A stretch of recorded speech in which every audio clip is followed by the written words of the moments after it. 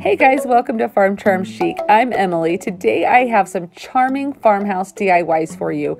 I'm making a darling little bird cage as well as cutting out another fun farmhouse window for you guys.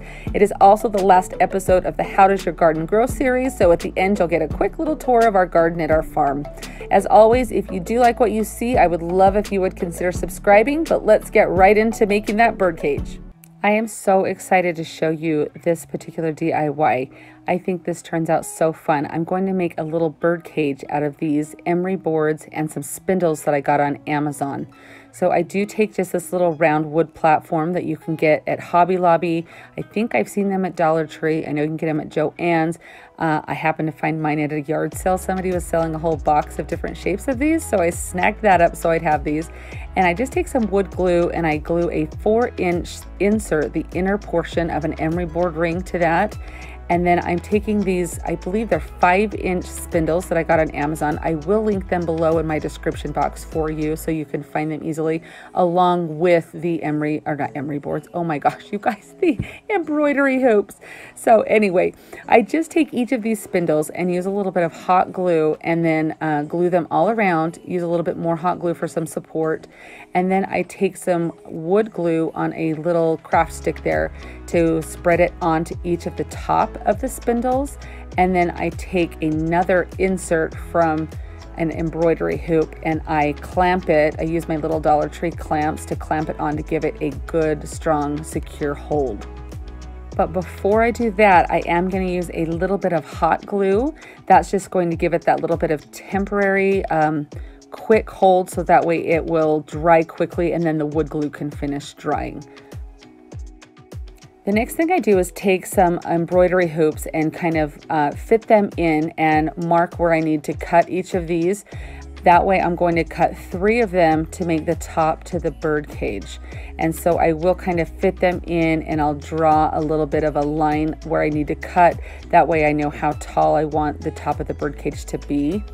I will tell you from my experience that if you plan on putting like a little teeny potted plant or something in this, then definitely do not glue these in now. Just kind of dry fit them in, and then when you'll go and spray paint this, and then you will put your plant in and then glue the top on, because it's very hard, depending on how much space you leave between the spindles, to get things in and out. I did learn this the hard way, so I'm just passing on my knowledge to you.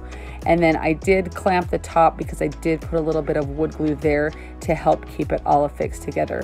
But after I take off all of the clamps and everything, this is what it looks like. I'm loving it. I do have this little teeny finial that I bought in a pack of 2 or 3 from Hobby Lobby.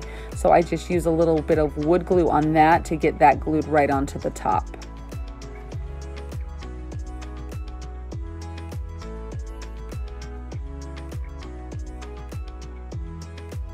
I did spray paint it this kind of steel blue color. It was late at night when I spray painted it, so the footage was extremely dark, but you've all seen me spray paint before, so you know what that looks like. But I love how the color turned out. I will link the color of that down in the description box. But I take just a little bit of the plaster Waverly chalk paint and dry brush this on to give it that little bit of weathered look. And I love how these two look together. I love this color of the steel blue. And I think that that little bit of dry brushing on it really brings out the details of those spindles as you go around. And I do just make sure that I get the inside of all of them and everything. And of course you'll do this step 2 before you glue the top on if you're going to put a plant down inside. And then after you finish this, you can go ahead and glue those in. But I just really think that this white on top of this blue, it just really sets it apart. I think it makes it look very high end. And like, I'm seriously so excited to use this in my decor. I think it looks so cute. Here's everything completed with the little plant inside of it. This is just one of the little plants that I got at IKEA. They come in like a set of 3. I think it looks so fun. This is just absolutely charming. I think it's gonna be so cute. What do you guys think of this one? Are you guys big into bird cages? I absolutely am loving them right now.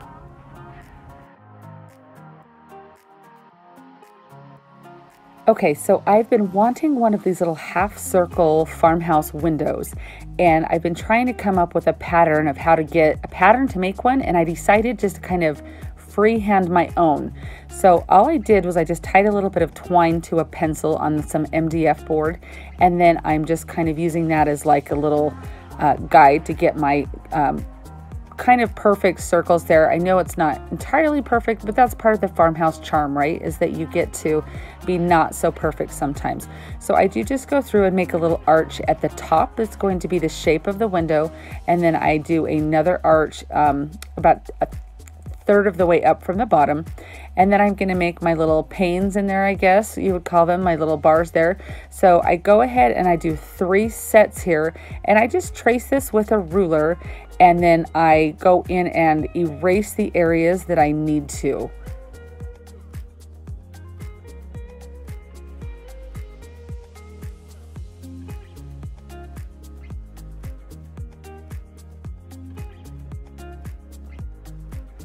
Now I do realize that I want to do a little bit smaller crossbars in this instead of the size that I did. So there's 2 different sizes to this little square ruler that I bought at Dollar Tree.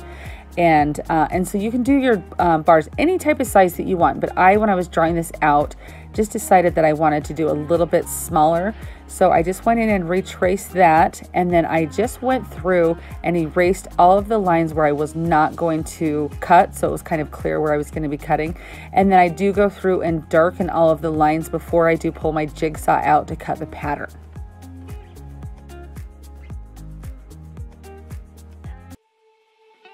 Next, before you can start cutting this out, you're going to need to drill some pilot holes in all of the areas that you're going to use or that you're going to cut out with your jigsaw blade. So you just want to make sure that your drill bit is large enough that your jigsaw blade will fit through the hole, if that makes sense to you. So then you just start wherever is most convenient for you with the piece of wood that you're working with. I just have a piece of scrap MDF board that I'm using. And I'm going to go in, and what you do is you'll stick your blade down into the pilot hole, and then you'll kind of curve around. You can see, watch what I do here is I put it through where that pilot hole is, and I start and I curve around and I get it down into that corner, and then I'm able to lift my blade out and switch directions with it to go up to get the corner space. And you do this with each of the little corners or points in every space that you're doing. So you can go slow with this, take your time. I want to say that it took me about 40 minutes or so, 45 minutes to cut this window completely out. I think it took about just as long to draw the pattern, maybe even longer, than to cut it out. And I just go through and get the rest of the space completely cut out all over the window. Then I take my sander and I'm going to sand each of the edges. I want to pay attention to all of those little kind of harsh edges. What this is going to do is soften those edges, and it's going to give it kind of like that carved out of wood look that you want. It's going to be very farmhouse. It is homemade. It's going to look so vintage and really good in the space that I have planned for this. I do take some matte white spray paint, and I just go ahead and go all over the front and the back, just paying special attention to the edges in it to make sure that you get in between all of those little cutout edges that you've made. Then I take this back inside into my studio, and I take out my emery board and just sand down all of the edges to give it a little bit of a roughed up look. And then of course, you know, I have to distress everything. So I take my antiquing wax and I just go over the entire window front and back and dry brush this on. You can go as heavy or as light, or you can completely skip this step if you just like the look of how it looks when it's sanded. I do take a little bit of elephant chalk paint and just lightly go over the edges with that. I do like the dimension that the little bit of gray paint adds to the distressing. But look at how amazing this turns out. I love this. This is going to look so great in the space that I have planned for it. I think that it was such a fun and such an easy project. This is a perfect beginning project for those of you who have never used a jigsaw before. I am so excited to be getting together with some of my YouTube friends to do our last episode in the How Does Your Garden Grow series that is hosted by Jamie from Simple Roots, Simple Living. It has been so much fun watching the different things in their gardens grow and all of their fun DIYs that they do. The link will be down in the description box, so make sure that you click on that and see the awesome DIYs and wonderful garden tours that these other ladies have for you. This next project is so simple and so easy. So you're just going to take a mason jar. Any size will work as long as it has that regular mouth size to the opening of the jar. And then you're going to take some crystal gems. I got mine from Dollar Tree, but you can get them at Hobby Lobby, Michael's, Joann's, any type of craft store. I believe even Walmart has them. And you're just going to take a strand of hot glue all the way around, layer by layer, all over the jar. And so you're going to do these little crystal gems in rows all the way from the top of the jar down to the bottom of the jar.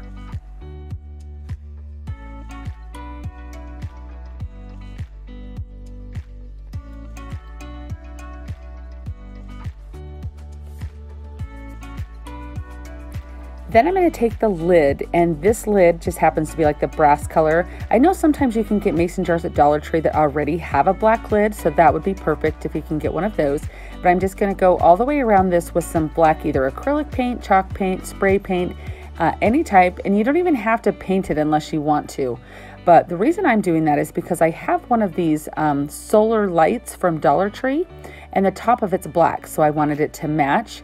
And those solar lights are the perfect size to push up in there. Just use a little bit of strength to get that popped in there. And then you just screw that onto the jar, and it makes the most darling little votive.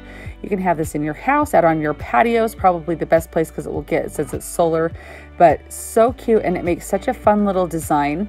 And I also had another jar from Dollar Tree. So if you've seen these will work too. And I did just put a few of the crystal beads, crystal gems rather, down in the bottom to give it a little bit more of a fun light pattern.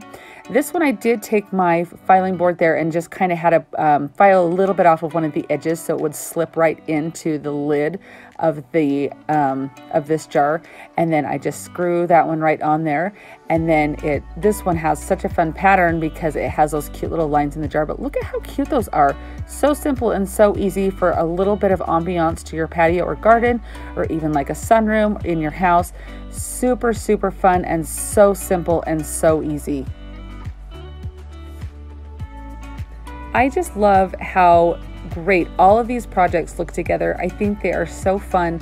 They would be so fun to use even in like a porch or garden setting. Since we're doing a garden series today, I think that they would be fun in your home. I love how these turned out. So my style.